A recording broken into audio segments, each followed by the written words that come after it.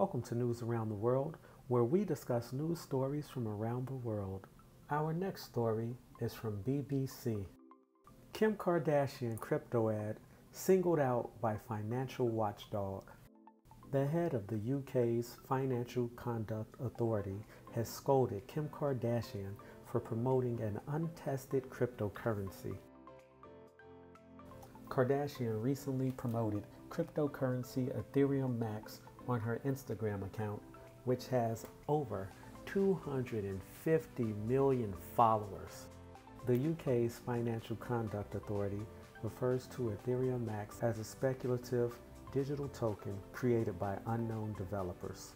Note, Ethereum Max is not to be confused with Ethereum cryptocurrency.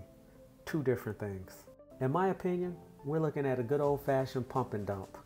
I'm shocked this doesn't happen more.